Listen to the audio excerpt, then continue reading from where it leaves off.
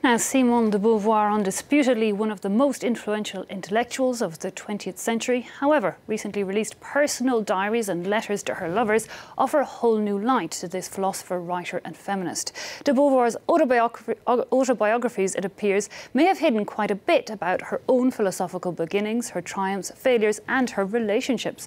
Well, philosopher and author Kate Kirkpatrick, who has just published a new book, Becoming Beauvoir, joins us now. Miss Kirkpatrick, thanks so much for your time. Can I start by just asking you more about these letters and diaries? How were they released, and is that what sparked you to write a new biography about de Beauvoir? Well, what sparked me to write a new biography about Beauvoir, I suppose, is difficult to isolate in a single moment, because I did my doctorate on the philosophy of Jean-Paul Sartre, especially his early philosophy up to being in nothingness.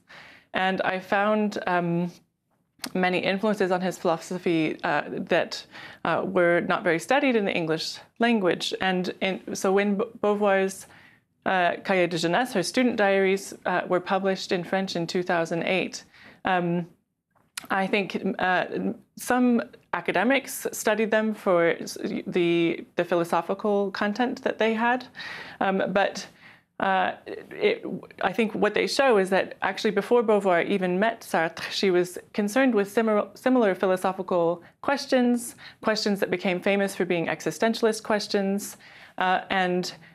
So it was actually the philosophical originality in this very early Beauvoir text that made me think the story of her life might be worth reconsidering.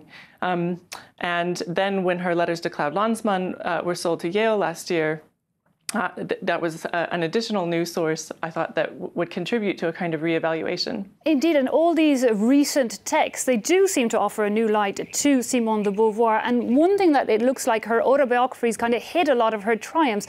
And, for someone who is now, an icon of feminism, that seems quite surprising. How do you see it? So I think it is surprising, and it's perplexed scholars working on Beauvoir for quite some time. It's actually angered many feminists. Why would this groundbreaking woman conceal her own ingenuity and her own contributions?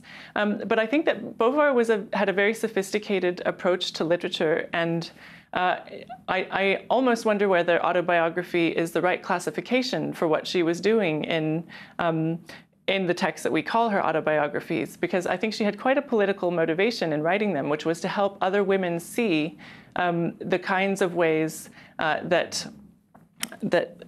becoming a woman is constrained by certain social expectations. So she didn't promise to keep the autobiographical pact, to tell her reader everything or the whole truth and nothing but the truth. She said explicitly that there were some inevitable omissions. Indeed, there were her I think just now we're starting to understand. Indeed, her philosophical reflections on her becoming and her work in general. Many debate whether she was an author, philosopher. But you mentioned there as well Claude Lanzmann, and they are the latest letters we got were on this lover across in the US, and that's put into question this whole relationship with Jean-Paul Sartre, which has dominated much of what we read about Simone de Beauvoir.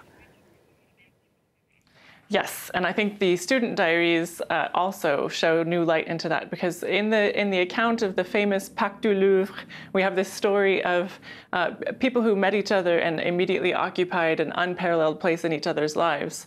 And there's a sense in which that's true, because intellectually they continue to be each other's critics and to be the kind of the iron that sharpens intellectual iron for 51 years. But the romantic nature of the relationship is widely misunderstood. It was deeply dissatisfying to her on several fronts.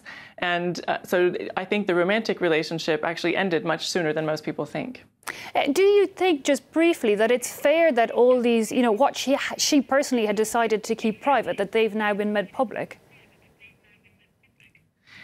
So this is a disturbing question for a biographer. So in Beauvoir's Cahiers de Jeunesse, her student notebooks, there was a note that she wrote saying that it's a kind of violation to read what is written on these pages. And I think the reason that I feel that it is a worthwhile thing to do is because this is a woman whose intellectual contribution to 20th century thought is just immense. I mean, the second sex shaped feminist movements around the world. Her own philosophy shaped existentialism.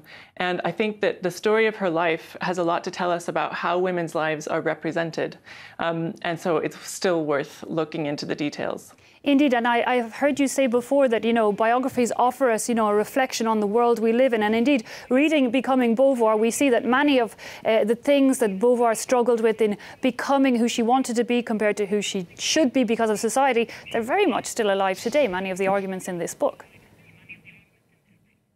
Absolutely. I think, you know, this is one of the things that I found fascinating when I was doing the research for the book. And I think one of the reasons that other readers have found it interesting is because Beauvoir was constantly accused of being out of date because she thought feminism was still relevant.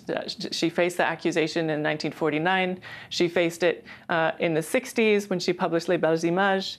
When she was trying to say, let's look at the world from women's point of view, let's hear what women have to say, critics would say, this is boring, this is irrelevant. But it's much of what women had to say in 1949 and in the 1960s is similar to the problems that women still face. And indeed, I have to say, reading it myself, I think it's still very relevant in 2019. Ms. Kate Kirkpatrick, thanks so much for taking time out to tell us a bit more about the background to your biography, Becoming a Beauvoir.